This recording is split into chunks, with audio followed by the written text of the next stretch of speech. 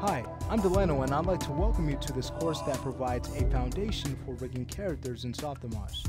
This course was designed for artists that aren't too familiar with building a character rig from scratch. However, whether you're new or experienced to this aspect of 3D production, I believe you'll still learn techniques that will add to your knowledge base. Now, a rigger's goal is to build a control rig that will deform characters in ways that are convincing.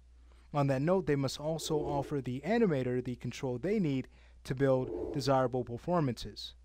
So we'll want to make sure that we master the fundamentals of this process so that we can provide rigs that essentially get the job done. And that's what we'll cover in this course. We'll take a step-by-step approach, constructing a control rig that is solid and animator friendly.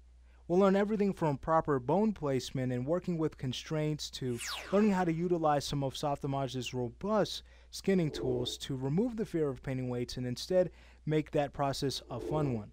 We'll cover how to make our controls efficient and readable, and also learn how to work with custom toolbars to run tools quickly and speed up our workflow as a result. By the end of this course, you'll have the foundation you need to create your own control rigs that produce character performances that are natural and entertaining.